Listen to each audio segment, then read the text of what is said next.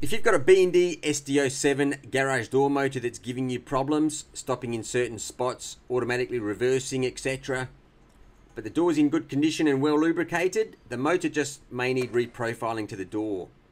So start by removing the rear cover, and now press the mode button until the orange gear LED is lit up.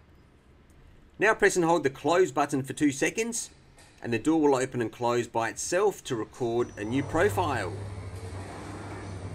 Now you may be thinking, why do I need to do this? Well, over time the motor does have some wear and tear, and with electric motors they do start to draw more current, which can set off the internal circuit breaker as such that was set to a lower value when it was first installed.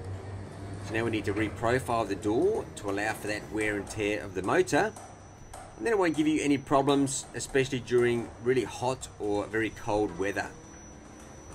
So once the door is fully closed and the red LED lights up at the end there, that means everything is good. And we're set to go for another maybe year or two.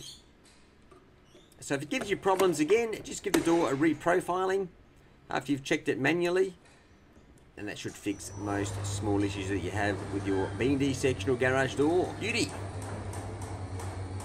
I'm that roller door bloke, thanks for watching.